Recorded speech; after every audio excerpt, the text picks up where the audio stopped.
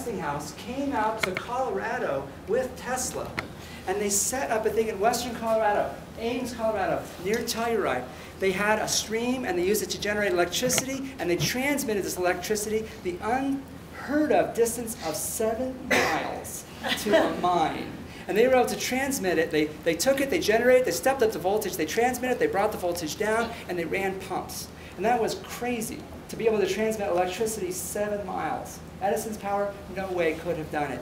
And then they showed you could make this happen. It happened in Telluride. It was right here in Colorado. Here's the thing. The generators, the power station that did this, the first commercial long-distance power transmission, still operates. And the reason they operate is Xcel Energy owns this plant, and they still run it because this was made before any other power stations. This was like the first.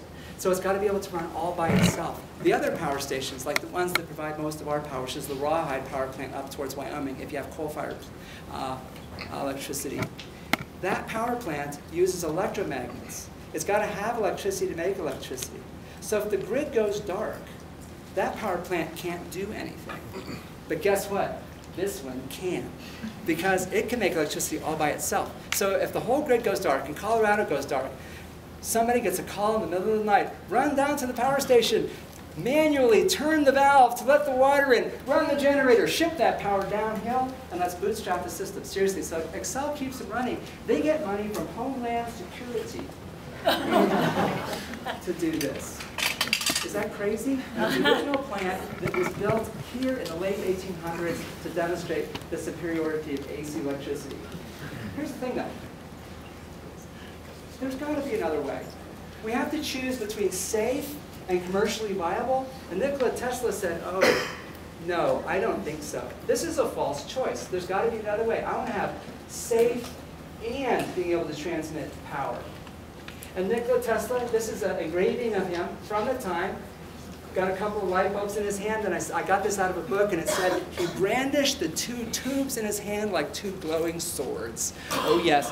And heavens to Betsy, what's making the electricity that's making those light? A Tesla coil. And we just happen to have a whole bunch of them back here. We're going to start with this one. This is our first Tesla coil right here. So I'm going to go forward, and we're just going to make a dark screen that gives me just a little bit of light. And let's bring the lights down, if we could. Bring them down all the way. And I'm going to turn on this one. This is a little device we call the mother of all plasma balls. Because it's like ones you maybe have seen in the store, but it's big. Oh yeah, and heavens to Betsy, look at these 2 tubes I'm holding in my hand. And they light up. And the electricity inside there is AC, extremely high voltage, 70,000 volts. But it's turning on and off, not like our power, 60 times a second. It's turning on and off 10,000 times a second, which allows it to do things regular electricity can't. Specifically, it can go through the air. These are not connected to the ball. And it can go through my body. Look at this circuit. It's going from the electrode in the center of the ball, through that streamer, into this mercury-filled tube, into my hand, and into the ground. And so I'm making an electric circuit here. And it can do better than this. If I take my hand and put it on top of the ball, I'll use the neon tip for this one, it's prettier. And then Zach holds on to the other side. We can make a little electric circuit here, and it's going through us. Oh, and we can do better than that. I need a volunteer to help me out with this one. Come on up. I would like you to take your left hand and put it on top of the ball, and then turn around, take your other hand and put it on here. And it's going right through her, okay? This is not going through the air. That's Hannah, right? Hillary, sorry. Got the first letter right. So it's going through Hillary, it's going through Hillary's body. And we can make a circuit. You two seem friendly. Would you mind holding hands? Hillary's going to take her hand off the ball and hold hands, and then you're going to grab a hold of the light bulb.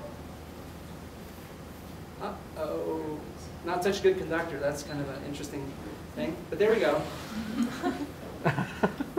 Bring the spark out. And that's going through it. We can make a chain, unless we have somebody who's not such a great conductor. We can make 10 people to make this go. Cool, and thank you very much. Thank you very much. So it's safe, travels through the air, goes through your body. Here, and Tesla said, let's have a device, a generator's like this, let's just generate electricity. We don't need wires. This goes through the air. You want to turn your lights on at night?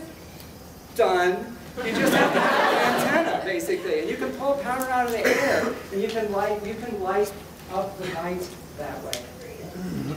Now, if you make the voltage, this ball is filled with helium. It's filled with helium. And it's going to make sparks in the helium. If you have higher voltage, you can make sparks that go actually out into the air. And this one right here, and if we can bring the lights up for just a second, I'm going to show people how this one works. This is a power pole transformer.